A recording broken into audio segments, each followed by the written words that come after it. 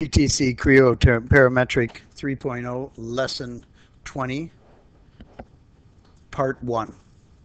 In this lesson, if you look at the PDF for it, you'll see that again we're only given information in a visual form, and then you have to follow the steps or get the steps from the lecture itself. So we're going to create a subassembly and then an assembly, and then combine the two and do some analysis on the valve. We're going to start off by going into the website as we did before, and it's cadresources.com, cad-resources.com. Click on the book, and then in this case here we're going to select the icon for the valve. Open, and we will extract it. I'm going to just put it in my desktop. You should put it in your working directory. So I will close these. I will select the working directory. And we'll start off with the first part. We're going to make the subassembly the part of the valve, the internal components of the valve. So we'll start off with new. I'll just call it subvalve, whatever you want to call it. And it's going to be an assembly. We can use the default template. Okay. Right mouse button. Oops, sorry. Assemble. And let's turn on the preview. It always helps. And we're going to bring in the shaft first. So right mouse button, default constraint, middle mouse button to complete. And again, let's go over to our options and turn on isometric. Makes it easier to look at. All right, so we have our first model in there, the first component, and I'm going to turn on my datum tags for now. We'll end up turning these on and off as we go. And you do want to turn on your tree filters so that you can see everything. And let's see if that's really something I want to do. We'll see. We can actually change this later if we want to. Say apply. Okay, so the component that's going to be next is the valve itself. It's a thin part. So assemble. Open. And here's an example of what color not to use, obviously, on your models. And I'm going to select, you can select your axis or you can select the surface. I'm just going to go for the surface here. Pick that surface. And I can actually swing this around a little bit if I want. I'll pick the surface here and pick the surface over here. And these are going to be concentric, coincident. And the last one is I'm going to pick the surface that it's going to go up against. You can rotate it or you could filter through with your right mouse button. And that one is going to be coincident. So this is a fairly simple one. Little mouse button to complete it.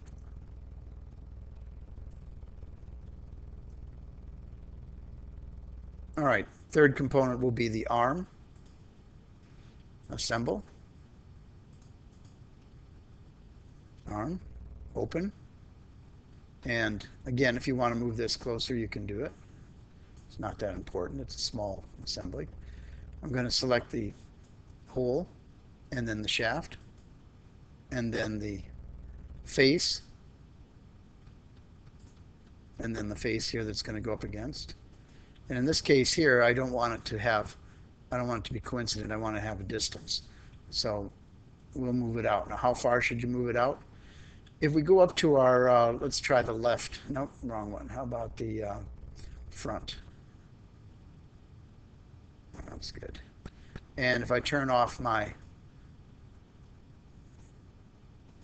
shading, you'll see where it is. Here's our key seat, and here's the component here. So I'm just going to drag it by eye for now, for our purposes. So it goes almost in the middle. Normally we would have to put some sort of a sleeve in here or a spacer.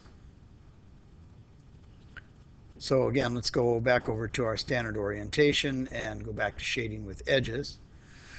So we have two constraints in there, and we should put one more in because we've got to orient this to the key seat. So I'm going to select new constraint, click on the key seat here, and then go up and click on the key seat on the opposite side. And this says normal, and we'll make it coincident. See what happens. Didn't like us. How about parallel? That seemed to work. Coincident should have worked, I thought, but this is in the correct place now.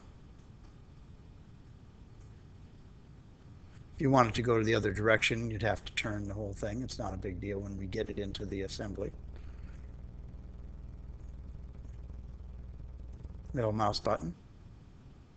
And you can see that particular model is transparent. All right, so save it.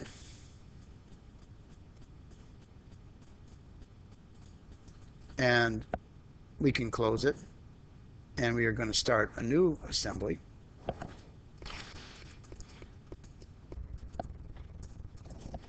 This is just the valve assembly itself, not the sub-assembly. And let's click on Assemble. And we're going to go for the housing this time. Open. Right mouse button, default constraint. That means coordinate system to coordinate system. Middle mouse button. Control D to center it. So the only thing we want to do right now is we want to put in the sub-assembly. So assemble, sub-valve, that's what I named it. And I'm going to shut off all of these datum features. I don't really need them right now. And let's select curved area here. And let's select the curved area on the housing. And let's flip constraint. Let's see, maybe I didn't need to flip it. No, I should not have flipped it. Like so. And next we want to insert it in there. So we're going to select this surface here for the bearing of it.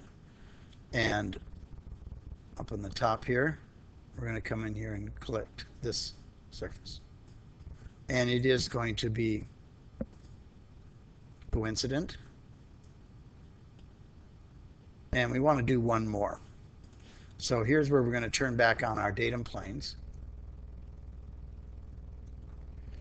Nope, I accidentally hit middle mouse button, so I just select what I'm working on again, right mouse button, edit the definition of it. And we want to add one more constraint. So right mouse button, new constraint, something down the middle of the swivel subassembly, I should call it, and something 90 degrees to it.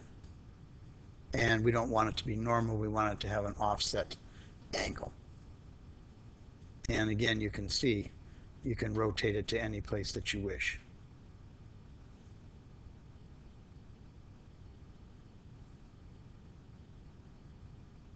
For our purposes, let's go 360. And again, it depends on how you put it in there. So we have three constraints so that we have the third degree of freedom here in the movement. So middle mouse button to complete it. Looks pretty good.